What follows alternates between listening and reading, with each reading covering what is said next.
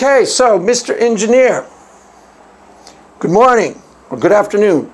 You had asked me in a tweet a few days ago, what is the evidence for my faith? Why do I believe what I believe? And if we are to have a discussion about it, we need to actually break it into two parts.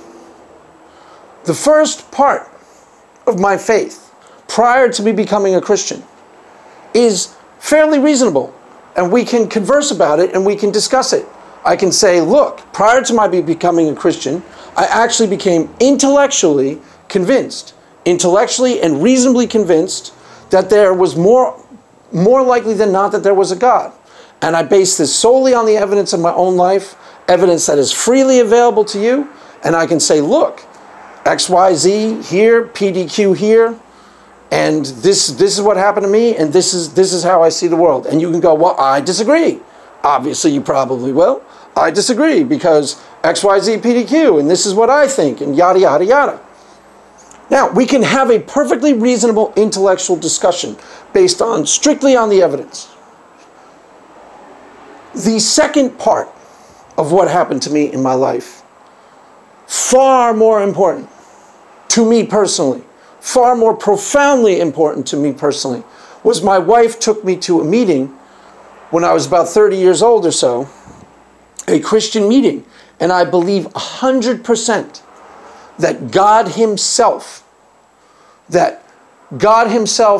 by the Holy Spirit, revealed to me that He was who He said He was. That Jesus Christ made Himself real to me, that He was who He said He was, that He was God in the flesh, and that God Himself revealed that to me by the power of the Holy Spirit. Now, I recognize that that is not a reasonable assertion. That is something that I received by faith, and I received it supernaturally. Can we even discuss it? I don't know. It's not a reasonable point of view. Christianity is not the most plausible of world religions.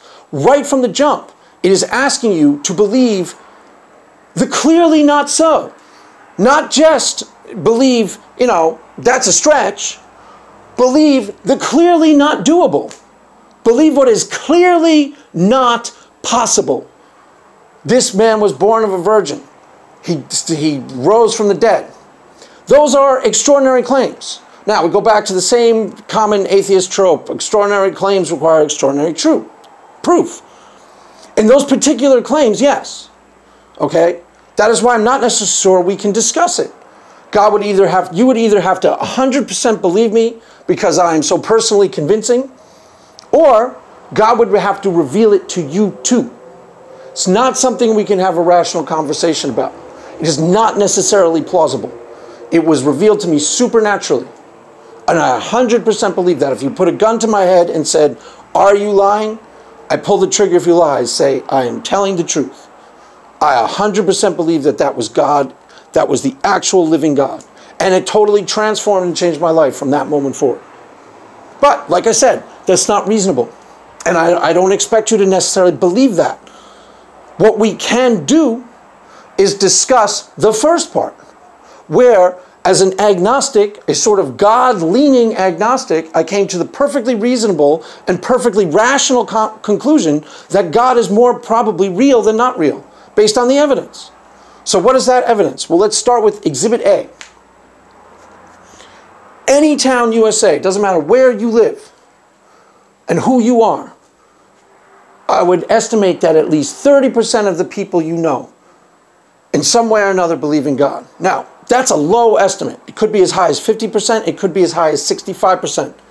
These are not kooks. These are not young earth creationists. These are perfectly reasonable, rational human beings. And they believe in a God to one degree or another. Now, if you were to ask them why, now if this isn't true in your case, you're unusual. But if it's not true in your case, go to any old store, Starbucks, any town, USA. 30% of the people right in front of your face are going to believe in God to one degree or another. If you ask them why, you will get some variations on this story. Because this is what happened to me prior to me becoming a Christian. Okay? This was evidence for the existence of God prior to me becoming a Christian. I was about to go actually buy drugs. in Harlem. I was about to walk into an abandoned building. Something stops me.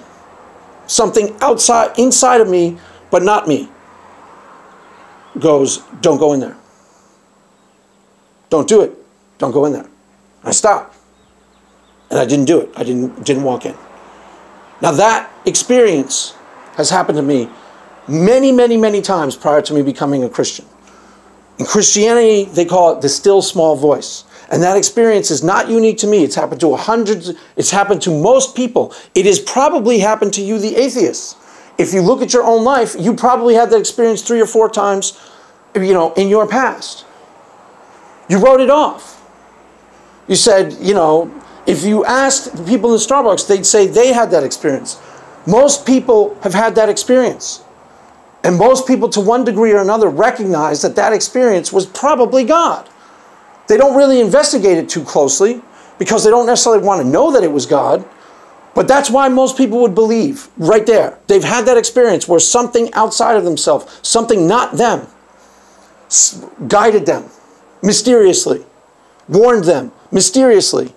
In Christianity, we call it the still small voice. Every other religious tradition in the history of the world has some variation on that. Or most traditions have some variation on that. See, the common atheist trope, okay, there's a common atheist thing. They can't all be true, but they can't all be right, but they can all be wrong. Is completely nonsensical. Prior to me becoming a Christian, I investigated all the other faiths and found that they actually had a lot of thematic similarities. There were a lot of things that they all agreed upon, that they all dealt with things that were surprisingly similar from faith to faith, no matter which one you were talking about. That is why I came to the conclusion, intellectually, rationally, before I was a Christian, that there is probably a God. There's a famous phrase by William Blake, all religions are one. There's a reason why that phrase has been so resonant throughout the centuries, because that started to speak to me when I was investigating religions. I was like, God, there's a lot of similarities here. They all seem to be talking about the same thing. So they can all be right. Now, once you get nailed down to the specifics, obviously there are differences. But even if you take something like, you know, Greek mythology. Greek mythology was not nonsensical stories made up for no particularly good reason. In Greek mythology, they were trying to grapple with things, hidden realities of the world they live in, hidden psychological and metaphysical realities of the world that they lived in. That's what the stories were intended to convey. They were intended to demonstrate things, come to terms with hidden things that they were trying to work out in their stories. They weren't just nonsensical tales spouted for no particularly good reason. So when you say stuff like, you know, you don't believe in Zeus, well, when you start investigating Greek mythology, some of the stuff they were working out, yeah, I found true. I was like, okay, that's really interesting. That's very similar to this concept in Buddhism. And then when I was reading Buddhism, I was like, wow, that's very similar to the concept here in Islam. There are constant thematic themes running through all of them that are surprisingly similar and surprisingly resonant from faith to faith. So that whoever told you that they can't all be true is a liar. Because they all deal with things that if you investigate with your eyes open, you're like, oh my gosh, there probably is a God, reasonably, rationally. Just take Tao Te Ching, one of the things I was most into.